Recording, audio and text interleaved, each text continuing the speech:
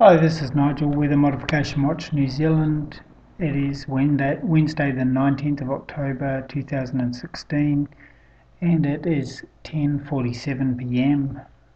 Just before I end off for the day, I wanted to do a quick update and show you this, which is the visual image satellite, visible satellite.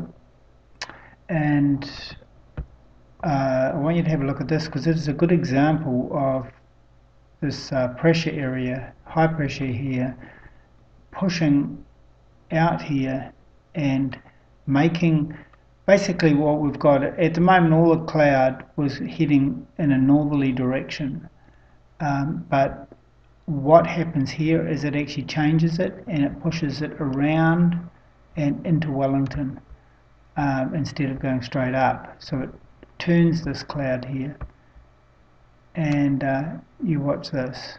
So there's the little hooks there, the little lines showing there,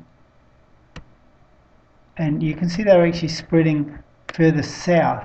Even though these clouds are progressing north, this clear space is progressing south, which means it is pressurized and it's pushing out this way, which is pushing this around and bringing this little monster here straight, and it looks like a bird, doesn't it? It's an eye there and a beak there. Anyway, okay, so it's pushing it around here and into the North Island that way. And you can see some birds in there, can't you? Dragon or something. Yeah, look at that. But anyway, you can see what I'm saying. So, very interesting. And so Wellington has been getting quite a bit of wind. Well, it's no surprise because there is your reason why. They've been pushing this in. Now, why are they doing that? I don't know. And